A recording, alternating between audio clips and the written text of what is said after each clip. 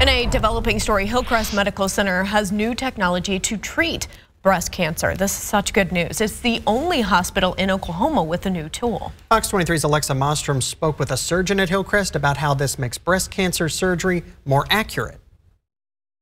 This tiny microchip may be small, but it has drastically improved the way breast cancer surgery is done. We wanted to get away from the wired technology, and that's where the industry has moved now to more what we call wireless technology. Dr. Clint Merritt is the director of breast surgery at Hillcrest. He's the only surgeon in Oklahoma and one of the first in the nation to use this new technology. When we are using it to guide our dissection, it allows me as the surgeon to get as close as I want to the cancer without taking off any extra breast tissue that I don't need to remove. This is the new technology. It's called Molly 2. It's a new way to guide surgeons to breast cancer.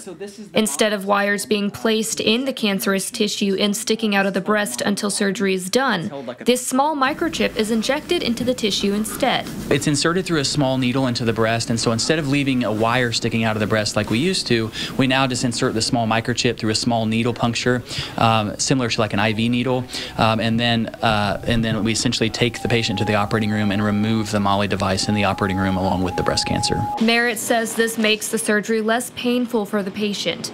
It also results in them removing less good breast tissue and the patient having fewer repeat surgeries. When they hear that explanation and they hear that, wow, I'm going to walk out of the operating room and I'm not going to be deformed in any sort of way and have my cancer gone at the same time, you can always tell that patients have this overwhelming sense of relief. Obviously, that doesn't apply to every patient. Merritt says this also reduces the emotional toll that breast cancer surgery takes on a patient. When we're able to remove a breast cancer and not also have to put the patient through a major cosmetic plastic surgery procedure, it's a win-win for everybody. Faster recovery time, yet with a great cosmetic result. Currently, Hillcrest is the only hospital in Oklahoma to offer this new technology. Hillcrest is excited about how this new technology is going to continue to improve surgeries for their patients. Covering news that matters, I'm Alexa Mostrom, Fox 23 News.